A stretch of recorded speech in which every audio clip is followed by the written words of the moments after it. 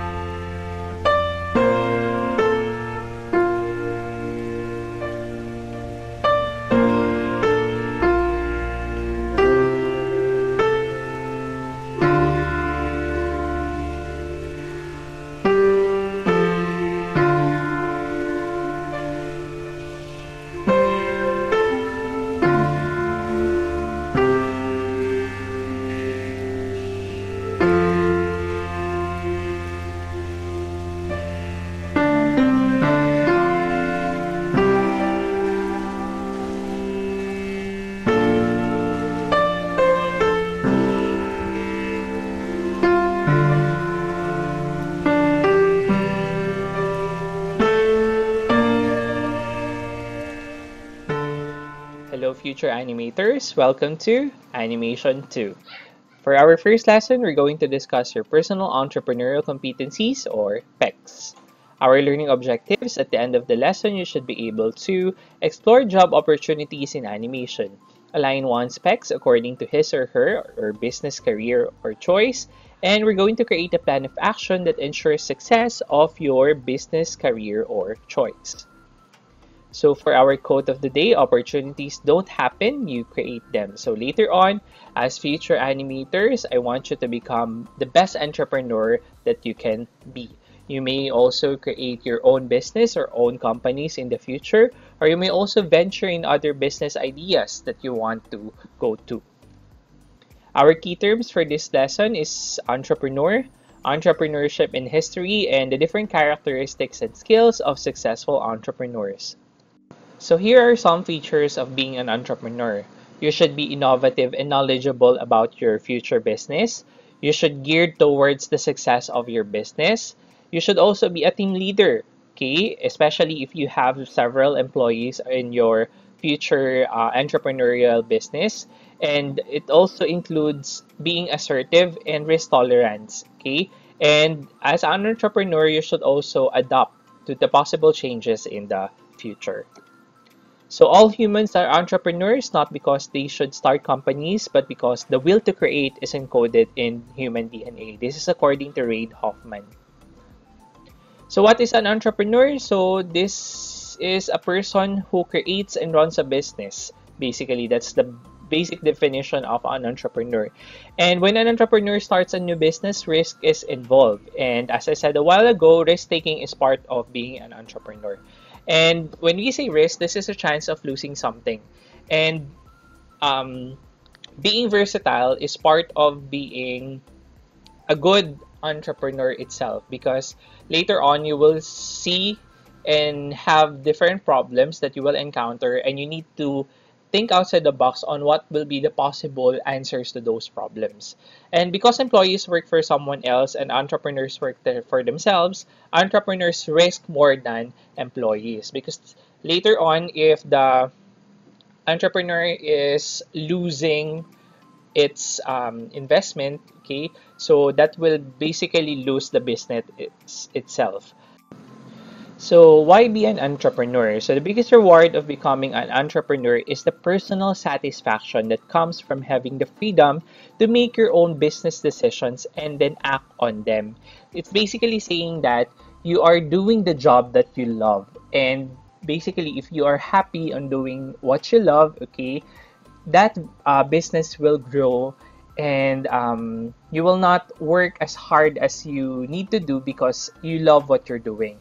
And there are several factors that we need to consider on why being an entrepreneur. Number one is it helps you to make your own rules. Okay, so basically, it's your business, you own the business, you get to create your own rules and regulations. But we also need to follow the rules that is given by the different government agencies that handles our business. Doing work you enjoy, basically that's what I said a while ago. Since the majority of most of the people live spent working, why not spend the time doing something that you really enjoy? Okay, so that's how it is. Creating greater wealth. Okay, so that's the goal of our business, really, to gain profit. Okay, and there is no limit to what an entrepreneur can make. Okay, and entrepreneurs should also be innovative and thinking outside the box when creating their own businesses. Helping your community. Being an entrepreneur lets you make your community and world a better place, which is one of the goals of creating a business, is to help alleviate people, okay, to do better things, to do greater things in life. Okay. So what are the possible risks of being an entrepreneur? So number one, potential business failure. So being fully responsible means the success or failure of your business rests on you. So there will be time that you will have some major problems that you have on your business, but it's really up to you on how you will go through that problem and rise above those challenges. And unexpected obstacles can also happen because change can happen. There will be a lot of changes that will happen, especially if you will have several competitors on your business.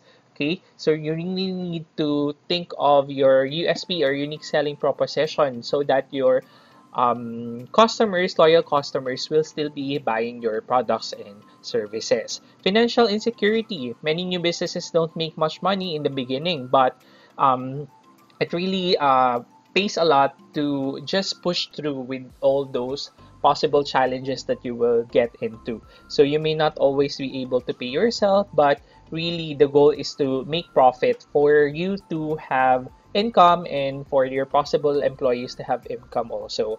Long hours and hard work. It's not unusual for entrepreneurs to work a lot of extra hours to make their business successful. This is especially true during the initial startup process. So it's really up to you now on what will be the time of your business hours, okay, for your employees, and maximizing their full potential while doing the job will be the key for this particular aspect. Entrepreneurship in history. So here are some well-known entrepreneurs who changed the world, and for watch each entrepreneur most famous. So let's see, we have Thomas Edison, P.T. Barnum, William Harley, and Arthur Davidson, Maggie Lena Walker, we have Ingvar Kamprad, Stephen Wozniak, and Steve Jobs. We have Russell Simons and Dinemo Hajar. So Thomas Edison created the light bulb, which we now really maximize on our homes, in different buildings, and other infrastructures. We also have P.T. Barnum, who created the Barnum and Bailey Circus. And actually, they have a movie called The Greatest Showman. That is their movie. We also have William Hardy and Arthur Davidson, which created the motorcycles. We have Maggie Lena Walker, the first woman to own a bank. Okay, so she was um, what we call a pioneer in creating banks. We have Ingvar Kamprad, who created the IKEA furniture business. We also have Stephen Wozniak and Steve Jobs, Apple Company.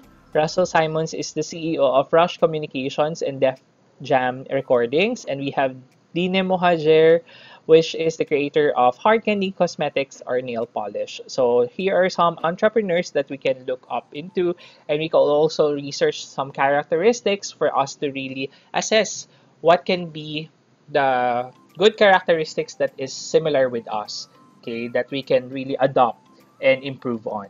Okay, so what are the characteristics of successful entrepreneurs? Really, the first thing that we need to do is to self-assess. And if by self-assessing, we can evaluate our strengths and weaknesses. And this is an important aspect of becoming an entrepreneur, so that if we have our strengths, we can improve it. And if we have weaknesses, we can change it into our strengths. So there are two factors in assessing our characteristics. It can be in your aptitude or your attitude.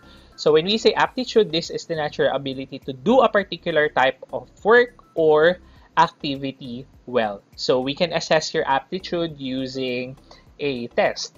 Okay, your attitude is the way of viewing or thinking about something that affects how you feel about it. Meaning, basically, that's your work attitude.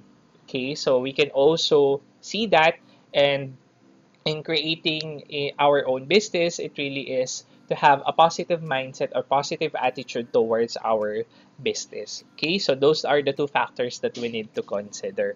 So here are some characteristics of a successful entrepreneur. So you have your personal characteristics and your skills. So your personal characteristics can be being courageous, being creative, being curious. Okay, curiosity is one of the key things that we need to have also. Determination, okay, discipline, okay, especially if you will be gaining some income, okay, spending habits should also be disciplined, okay, empathy towards our possible employees, okay, enthusiasm about our business, meaning we are always excited to go to work every day, so that's enthusiasm. Flexibility, okay, to have or to adapt to possible changes. Honesty is the best policy, okay, especially with our possible buyers of our product. We need to be honest with them. Patience is also the key, and being responsible for the good and bad things that will happen to the business. Skills is the ability that is learned through training and practice. So um, just like in animation, okay, we are learning several lessons that we need to apply. So applying that particular lesson would be developing your skills in animating. So here in being an entrepreneur, here are the skills that we need to improve on or maybe to venture on. So we have your business skill. Okay, we have your communication skill, which is one of the important aspect of being an entrepreneur because you will later on communicate with your possible buyers. Okay, computer skills is also very important because nowadays technology is part of any business. Okay, and being aware of these technologies that will maximize the potential of the business would gain really have significant improvement, okay, or significant importance of your ventures. Okay, we also have your decision making and problem solving skills in several problems that you will encounter. You need to have this one. And with your employees later on, brainstorming is the key for this or meetings. Mathematical skill is also important, organizational skill, and people skill. So here are some entrepreneurs today that we can look up into, especially in the technology world. We have the founder of Facebook, which was founded in May 2004. So he is Mark Zuckerberg, and his quotation that really strikes was about the Facebook mission, which is to give people the power to share and make the world more open and connected, which is the goal of Facebook. So having been said that, one of the characteristics of Mark Zuckerberg is being committed to work. Okay, so that is his mission to make and share to the world and being connected to other people. So that's being committed to that particular application. Next is we have Bill Gates. So he is the co-founder of Microsoft Corporation in 1975. And their goal is to ultimately the PC or personal computer will be a window to everything people are interested in and everything we need to know. Okay, so that's why he developed the Microsoft Corporation, okay, which presents the Windows, okay, as their wallpaper. Okay, so Bill Gates is profit oriented. So that is his characteristic as an entrepreneur. Next, we also have Steve Jobs, which is the co-founder and founder of Apple Computer Incorporated, which was developed after Microsoft. That is 1976. So their goal is we started out to get a computer in the hands of everyday people, and we succeeded beyond our wildest dreams. And Apple nowadays not only focuses on their personal computers, but also on their phones, their iPods, okay, their wireless earphones, and so on. And they have a lot of new technologies that people would want to buy. And that is what Steve Jobs want. Okay, so his characteristic is being confident that their business would grow and would succeed beyond their wildest dream. So let's proceed to this learning without school. Here are some entrepreneurs who drop out of college by Anna Vital.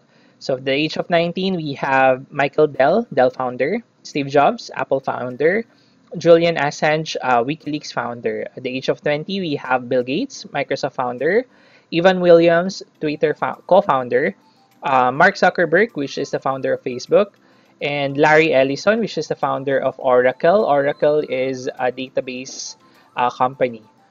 On the age of 21, we have John Combe, which is the WhatsApp founder, and Travis Kalanick, which is Uber founder. And the age of 22, we have John Mackey, Whole Foods founder. So basically, they dropped out of school, but later on, they also finished their schooling. Okay, so it's here that I have never let school interfere with my education. So this is according to Mark Twain.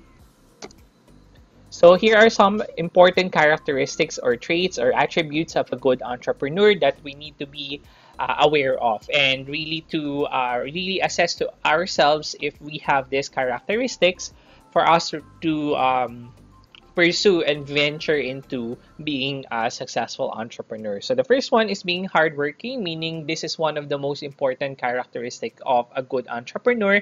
It means that you need to work diligently and being consistent about it. Hardworking people keep improving their performance to produce good products and or provide good services, meaning that we don't really rely on what is good, but we really rely on what is quality. So that's hardworking. So if you put time plus effort, you will see great results in the future. Next is being confident. So you need to be self-reliant of your own judgment and ability. It means that you need to exhibit self-confidence to cope up with the possible risk of operating your business, meaning that you should be a leader of your own will. Okay. Next, you should also be disciplined, meaning successful entrepreneurs always stick to the plan and fight the temptation to do what is unimportant. So, having a plan is very important for the business to grow. Okay. And you should also have a target each month. Okay. So that you will hit that mark, especially if you want to reach that goal. And being self disciplined is the magic power that makes you virtually unstoppable. Okay? Being committed. Good entrepreneurs assume full responsibility over their business and they give full commitment and solid dedication to make the business successful. And committed meaning dedication, dedicated to work, dedicated to your employees, and dedicated to your future customers. Next is the ability to accept change. So nothing is permanent but change, and change occurs frequently. When you own a business, you should cope with and thrive on the possible changes. And you need to capitalize on those possible changes to make your business grow. And it says here that learn to embrace change. Life is guaranteed to change. If you can accept and understand those changes, you will really progress. And we need to think of ourselves as adaptable on the possible things that will happen in the future. We should stop being close-minded and be open-minded on the what is really there and what is happening on our world. Okay, being creative should also be part of being entrepreneur. If you are creative, innovative to stay in the business, you need to have an edge over your competitors. That's why we need also to learn what we call our USP or unique selling proposition so that the competitors will not outshine you and you will be more profitable if you focus on what is needed on the customer's needs.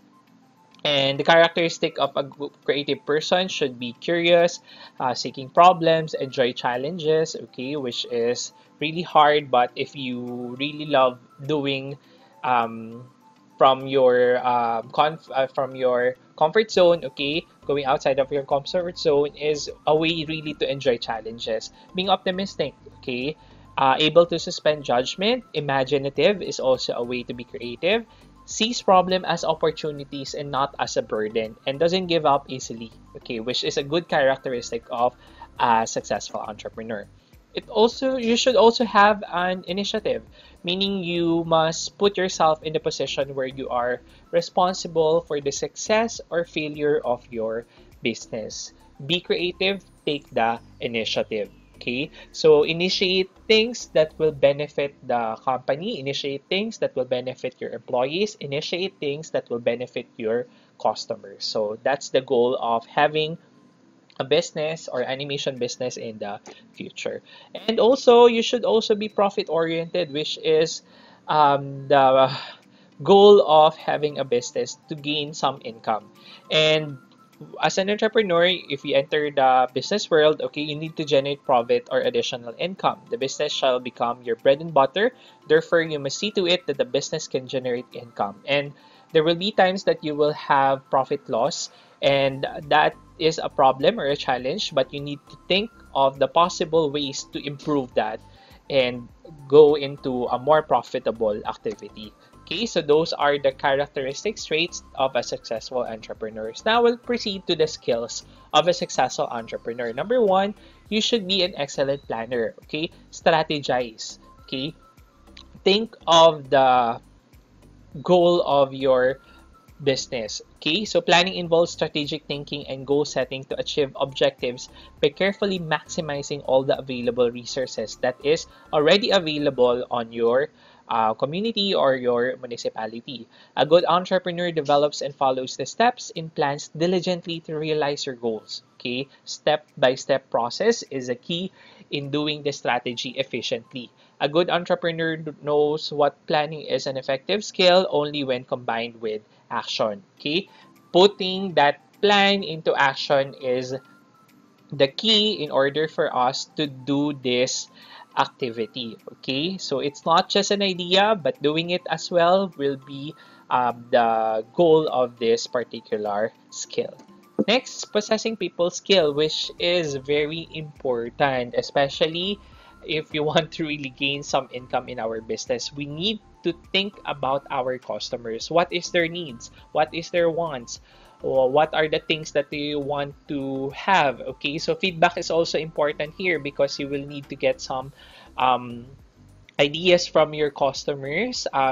If they want to change a particular product or service, you may get their feedback about that or some recommendation about that. So you need to have that particular people skill for you to have loyal customers. So this is a very important skill to be successful in any kind of business because people skills refer to effective and efficient communication and establishing good relationship to people working in and out of your business. So you need to have effective communication with your employees and your customers. In a day-to-day business transaction, you need to deal with people, and a well-developed interpersonal skills can make a huge difference between success and failure of your business. So you should have technical skills as well as your interpersonal skills should also be developed.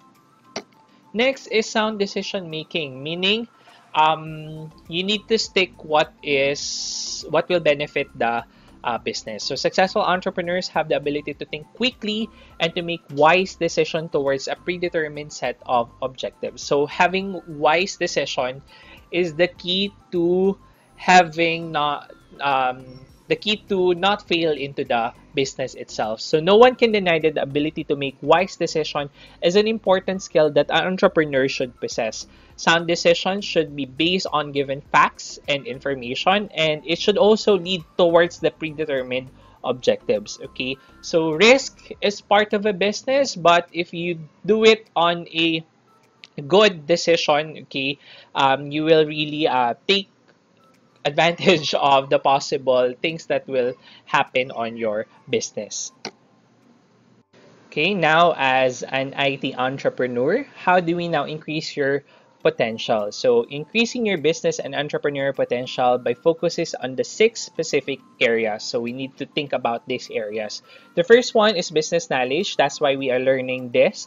You need to read also some magazines, newspaper articles, research on the internet, and talk about business owners so that you will gain relevant experience and relevant knowledge on how business is being done, okay, especially in the real world market. So if you want to have a relevant understanding of how the business is being run, okay, you need to have a little bit of interview on several animation or ICT entrepreneurs out there. Okay, next is financial skills. You need to strengthen your math skills basically because you want to generate income and you want to avoid losses. So if you want to have a better understanding of your financial skills, you need to work on it by strengthening your math skills. Career exploration, evaluate your strengths and weaknesses, explore careers that interest you. That's why we have your personal entrepreneurial competencies assessment so that we can know your strengths and weaknesses as an ICT entrepreneur. Next is community awareness. You need to look for volunteering opportunities and find out if any companies in your local area provide internship programs so that you can be aware of the community, which you can help later on in the future.